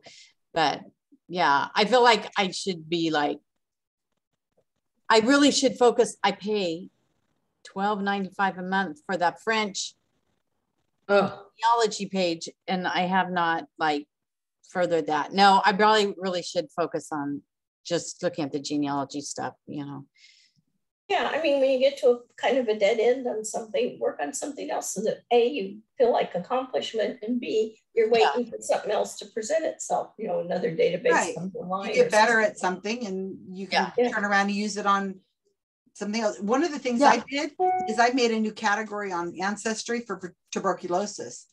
And I think I might do that with some of the other terms and stuff too, just to kind of see as I go through, if I can find their death certificates or whatever, what they died of. Maybe I'm trying to group them more so that maybe, I don't know, that I can see more about my family's life and stuff. Maybe, even whatever it is, just topics of different filters I'm making. Like I've been doing military service, and then when I'll put military service, and then I'll put the war, like I'll put World War II, Revolutionary War, Civil War, whatever, and then see if, because I also have fold 3 and I haven't even opened that. Yeah. And it's sort of a mixed bag. So Revolutionary War, it's got tons of stuff, but some of the other wars it doesn't. So, Right. So I shared with Caspian, one of the few things that got their interest is I showed him the Revolutionary War guy. And the only reason why we know of him is because in 1937, the graveyard, I guess he's at in Virginia, I think it's Virginia. Yeah, Virginia went and was trying to put headstones on everything that was missing headstones. So they created a form saying, this is the guy, he's here. And then it gave a little information about when he enlisted and what regiment he was in and what his title was, what ranking. And so I sent it to Caspian. He thought that was interesting. Military history he loves. So he looked at it, he goes, Mom, that's not a second lieutenant. He couldn't have been a second lieutenant. That didn't exist in those days. I'm going, oh, he goes, they probably evaluated him and said that he was what he would have been is a second lieutenant if that had existed. So they made it, they added the rank to him, even though it didn't happen. And I said, well, if this is the right guy, he would have been older, because just judging, I don't know what year he was born, but judging on how old his daughters and his children were, he would have been probably, his kids were like teenagers or in their 20s. And Cass said that since he was a second lieutenant, he probably had money. He probably had a horse, he could ride, and he was a man of prestige or whatever. So they would have given him a higher rank. And he would have been in his 50s, maybe early 50s. So Caspian said it made total sense that he would have been an officer in the Revolutionary War. And I wouldn't have thought, because I would have thought, maybe somebody in their 30s, but not somebody in their 50s. But Cass said that was likely. So I didn't know any of that, but it made him actually show some interest for 15 minutes. And I learned something. So. Right. Well, like, I want to put the story about my great grandfather that, didn't die in World War I because his skin was so white. That's fascinating. Yeah. Okay. That's interesting. So we'll come back with something next week. Yeah. So Tamberly and Deirdre are going to come back with something of interest to them. Mary, do you want to be part of something of interest to you next week? Well, she did something today. That's right. I'm also going to keep on going in my direction of this sister and just try to find more information. Like, I wasn't on Family Search for a while, and it's revamped. There's a lot. I don't know. I like the navigation of it a lot better, and I'm just going to keep on doing. If I have any news, then I'll share that.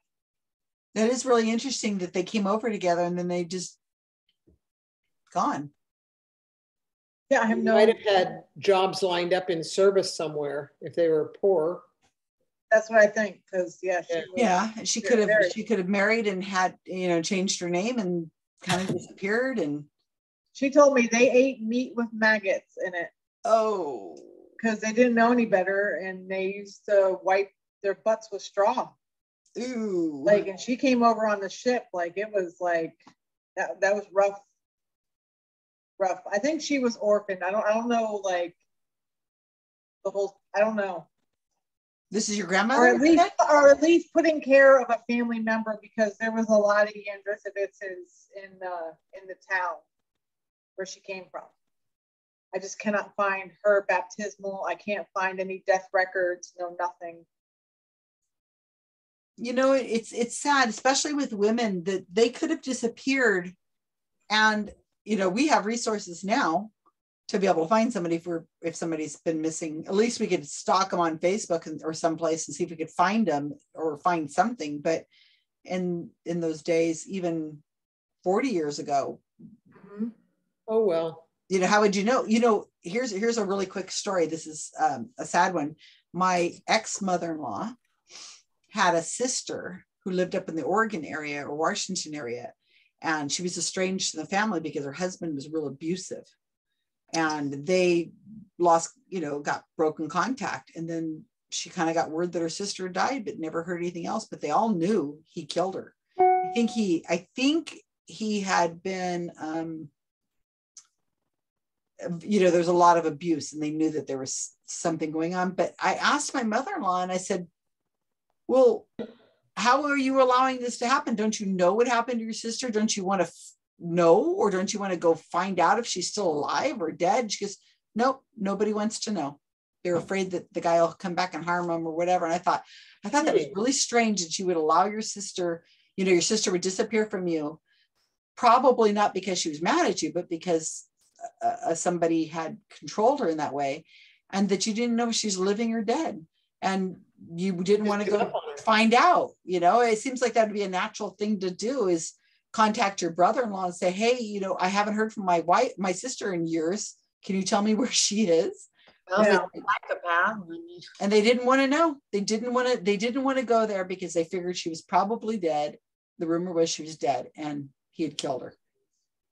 Just amazing how these women can just disappear like that.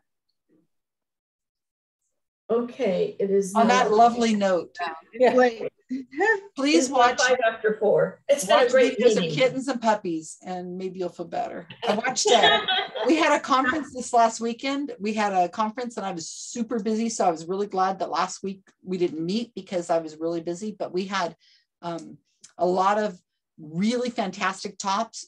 One was on a woman I know who's working on research on what is that disease? Alzheimer's. And she was a really interesting talk on, that approval, that drug that just came out that they were approving. Yes. She gave us a fantastic talk on it. It's freaking horrible. That is definitely not working. There's no efficacy in that at all. And it's like $25,000 or more a year to pay. And there's no results. So we were all like really depressed watching it. And then we also had a talk by Paul Offit, who's the works with Fauci and deciding all this stuff about, the COVID and stuff. Yeah. And so he was talking, he says, on Tuesday, we're going to be talking about, we're going to sit down and really have a good talk about if we're going to approve this for kids. And so here Tuesday comes out and there's the announcement and we're like, ooh, I know that guy. But it was all depressing, a lot of it was depressing. So all weekend we're like, and so, on chat, I'm sharing videos of kittens to people. I'm not kidding. There was one talk I watched and there was kittens and puppies jumping and rolling on top of each other and having a good time as the person's talking about, well, it's all bad news. Well, I have a question for Tamberly though. And somehow, Susan, you knew this terminology. Your grandmother that her hand would write what somebody else was Automatic writing. Yeah. like Tamberly needs to go to bed now because she's very tired. Yeah. Tamberly has not been doing her share of cleaning the house. Yes, was that It's great. They're not doing well. came up, Tamberly? She's spending too much time in the closet with the cardboard box. Eating. You got to be quick. You gotta really. That's the best story. Kim. Oh, if you want me to someday, I will tell you the story of the Manson killings and automatic writing from one of the neighbors. True story. Another time, Susan. Yeah, another time. But remind me and I'll tell it. So, And Deirdre, good luck on your refrigerator doors. yeah. That he's not here yet. Kimberly, I'm going to call you in a minute after this. Okay. Okay. I have to ask you something. we have the Halloween plan too. So, Yeah. okay. All right. Bye-bye. All right, everybody. everybody. Good meeting.